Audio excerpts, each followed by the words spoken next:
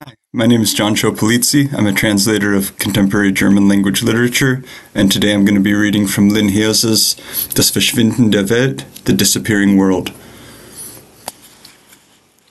Where would you go if you weren't here? What kind of questions were these? Yi did not have an answer. It bothered him because he had to ask himself whether he really wanted to be here at all. Here in this somewhat shabby apartment, here in this house, here on this dirty river, here with his darling, demanding son and his tired, crotchety wife, who hadn't called him flower in far too long. In that moment, 2 pieces of white bread sprung from the toaster, and Yi was reminded of the promise he'd made to himself at his son's birth. He'd wanted to be a good father, one who only struck his child on the rarest of occasions and took even his most ridiculous questions seriously. He blinked, examining son for a while. Lisbon, Yi decided. Perhaps I would like to be in Lisbon. Why? They say the sea there is still blue. I like mild winters, and there's good fish. I saw it on TV, you know, I can't live without fish. Good, son replied, finally cramming a slice of peach into his mouth. It always made Yi happy when son ate fruit. Have some more pineapple, it's particularly good right now. I got the very last one, he said, and son obliged. It also made Yi happy when his son followed his advice. At dinner, they all sat around the table together, and everything was as it had been before. No questions about somewhere else, only observations about the here and now. The soup wasn't too salty, the clock in the kitchen was 2 minutes slow. He needed a new sweater because his old one was already coming apart at the seams. Son could study macroeconomics. It would be good for him to study for a few semesters, and then see how he felt. Art of any sort was something better suited for a hobby. Chewing mouths, rattling plates. Son cleared the table and went off to fetch the chessboard from the hall. Yi's wife was doing dishes. 3 satisfied automatons. At some point, son moved a chess piece and said goodnight, and disappeared into his bedroom. Yi knew his son would still be reading a novel for hours, and eventually he advanced his knight on the board, f3. Just like he always did.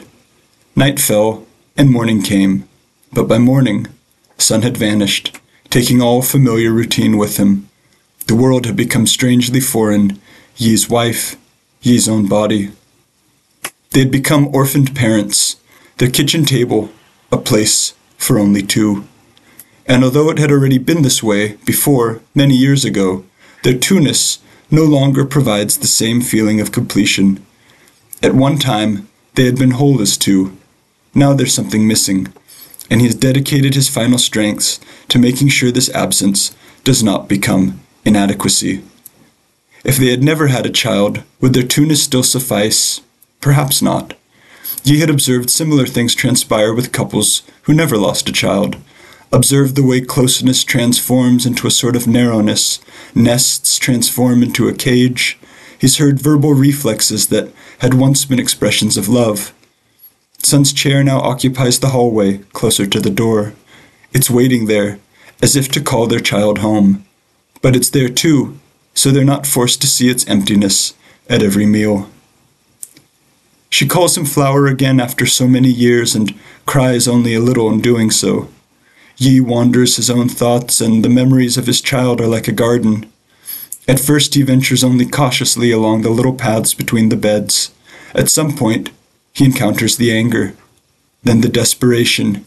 Yi waltzes through the gardens of his memories like a bulldozer, trampling everything flat, until the soles of his shoes push deep into the soil. Of course, they had tried to find him. Of course, they had done everything. This just happens sometimes, unfortunately, the police officer had said without meeting their eyes.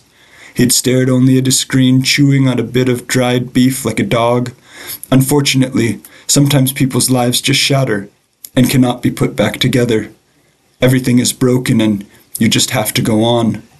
In English, his son's name means sun, but sun was always more like the moon, a cold heavenly body. A bit of the essence is lost with each translation.